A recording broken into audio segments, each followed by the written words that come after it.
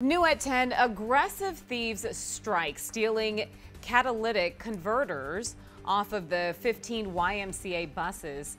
Tonight, the nonprofit agency is pleading for help as it spends upwards of $50,000 to replace them and beef up security at several of its facilities. But the Y hasn't been the only target. These thieves have been very busy.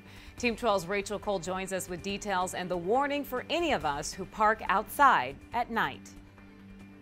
Shame on them. YMCA Director Jenna Cooper disheartened over the theft of 15 catalytic converters from its fleet. We had one bus that was missing a catalytic converter at one of our locations. Thought it was really weird. It was obvious that it was cut out. The first incident happening a few months ago, but the Y has seen more than a dozen more thefts at its facilities in Phoenix and Scottsdale in recent weeks. And catalytic converter thefts have become more common across the valley. Really, the last December, January, and into February, thefts have gone through the roof. Scottsdale police working dozens of cases, including the Y. YMCA, other places that employ smaller buses or fleet vehicles that are going to be unattended for long periods of time. Police say the precious metals in the converters are the driving force behind the crimes. The scrap value or the resale value of a catalytic converter has also gone up, running about $100 to $300 per converter. The theft halting activities for kids. We have had to cancel programs, tell kids that they can't come to the Y because we're in a crisis. We literally can't pick them up. And creating financial headaches for staff.